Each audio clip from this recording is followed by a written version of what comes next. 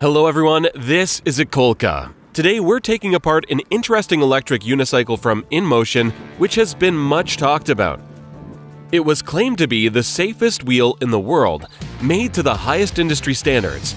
In this video we will explore its potential in urban environment and try to simulate different conditions of use.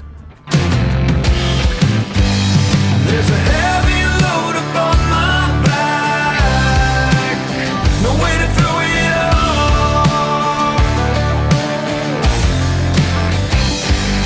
For a second I believe it's gone. I'm just a fool out of luck.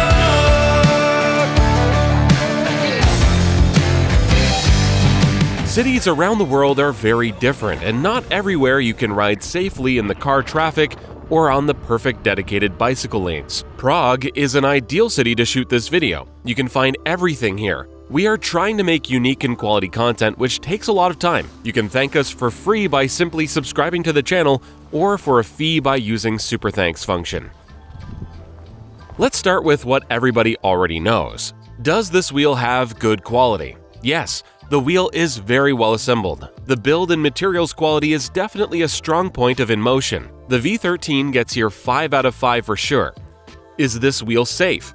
Yes, there is a lot of safety in the wheel, and if you don't try and push it to the limit every time, it will not let you down. And that's a 5 out of 5 without a doubt. But then the nuances begin. The first question we ask ourselves when we get new devices is, what is the ideal customer portrait for this wheel? In the case of the Inmotion V13, the answer to this question is not so easy. At first glance, you might think the V13 is a great cruiser for long journeys. And it's only partially true. At low speeds, the wheel really behaves very stable and confident. But we can't talk about long journeys here. If you travel more than 100 kilometers every day, then V13 is definitely not for you. If you do such trips once or twice a year, I do not see any problem to bring a charger or to charge the device for another 20 to 30 kilometers during lunchtime, thereby increasing the maximum distance from 80 to 100 to 110 kilometers. Here we can definitely give the wheel a 2 out of 5. The wheel is heavy and expensive, and in terms of kilometers from one charge, it can be beaten by devices that are almost 3 times cheaper. Perhaps the V13 is a wheel for speed demons.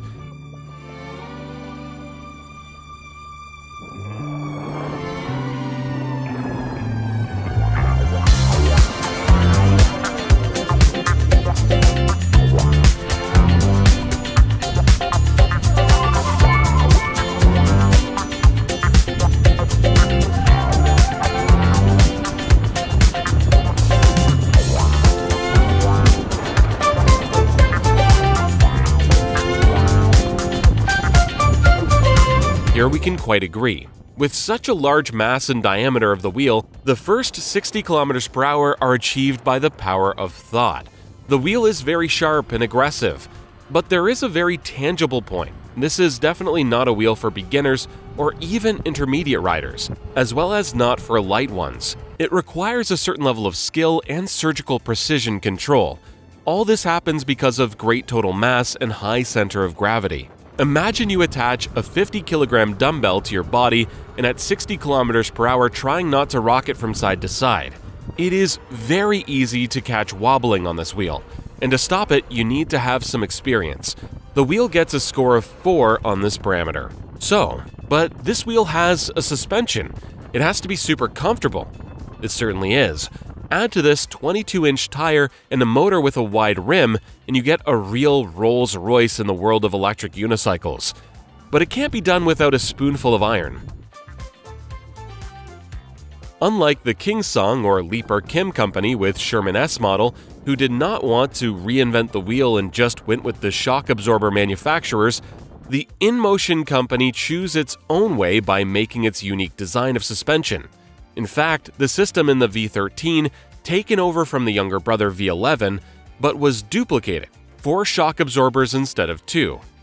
Inmotion design engineers took into account complaints from users and tried to reduce the suspended mass by hanging on the damper-only motor itself. In the V11, other than the motor, you will find batteries along with the electronics hanging on the suspension and receiving direct bumps from the road.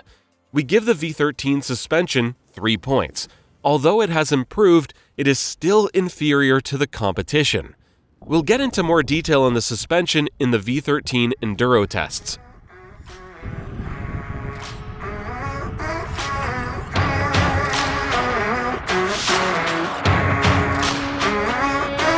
The storm is coming, but I'm prepared. I'll be gone for a while, but don't be scared. Right now, I don't know if I'll ever arrive where the grass is green and we're still alive. I hope I'll see. Not all of us would like to squeeze the last juices out of our device. Most people use ukes in a very generous mode. What does the V13 have to offer for them? I'm probably not going to surprise anyone, but V13 is not the most comfortable wheel to maneuver in narrow and limited spaces. This is where simple physics comes in.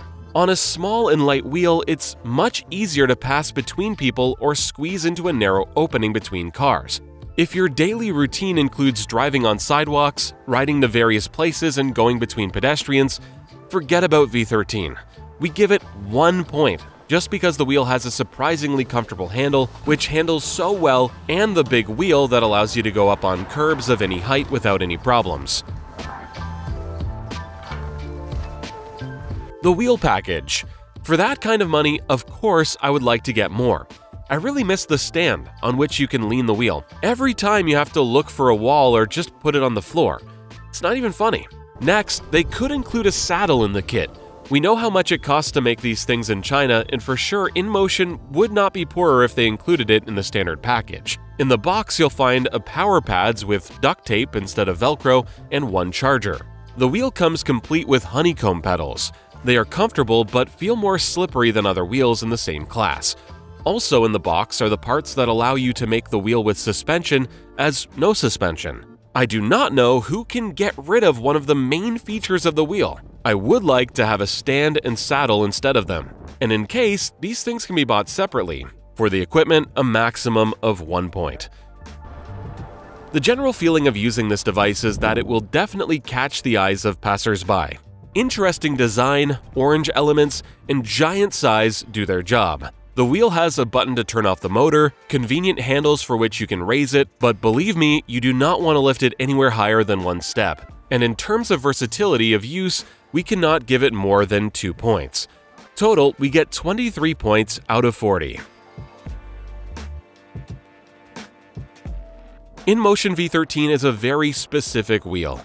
Unique in its own way, beautiful, arousing respect of riders. It's quite controversial, but if you've watched this review and realized that it suits you, get it without hesitation. If you will fall in love with it, then other ukes will not bring you so much excitement, emotions, and adrenaline. V13 is a wheel for those who know what they want. Thanks for watching. In the next video, we will tell you about the mixed cycle of using V13. It was EKOLKA. Like, subscribe, because we only make high-quality content.